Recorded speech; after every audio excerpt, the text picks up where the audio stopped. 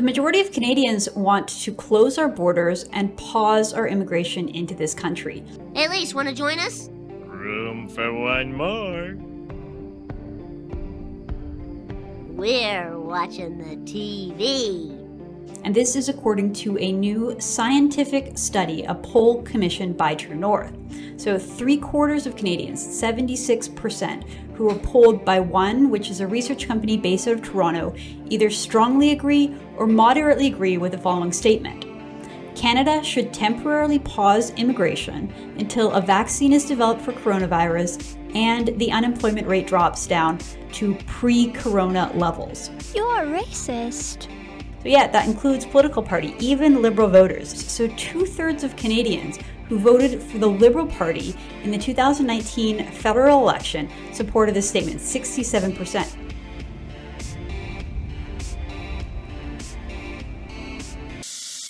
And it was the same with the NDP, 66% supported the statement. Here's Johnny. I have the right to have another opinion about immigration, and I don't know why you're not. You're a leader, and you must try to have everybody on your side. But are you believing in Let me free answer that speech? question. Are you I can answer believing that in question. free speech only when people are saying things that you want to hear? You're asking the question, let me answer it. After a couple of minutes of this debate tonight, I think people can clearly see why I didn't think you should deserve a platform.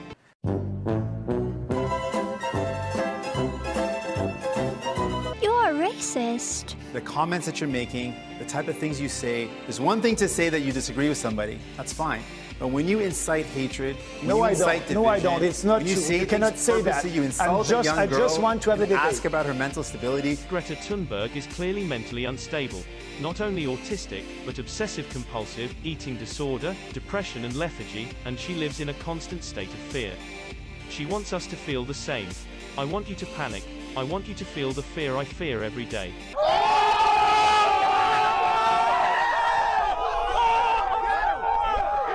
How dare you? Hello there again. I am JT Blackface. Let's see what immigration has to do with enviro-Nazis like Greta Thunberg. It's estimated that each Canadian puts out about 22 tons of greenhouse gas a year. Even during the pandemic, we are attempting to maintain our high immigration numbers set by the feds. The current plan is to add 1,053,000 new Canadians over the course of 3 years. But why? What does it all mean? Well, the declining birth rate, of course. Here we can see Canadians are not replicating themselves at a sustainable rate. How does something like this happen? Is it natural, or is it somebody's bad idea? The media tells us to not have kids to save the environment. The government tells us we need to allow mass immigration to combat a declining birth rate. More immigration means more greenhouse gas, 22 tons per immigrant a year times 1,053,000 immigrants after 3 years.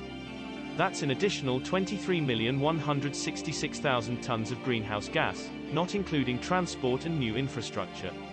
Wouldn't it make more sense to incentivize the birth rate at additional 0.4%?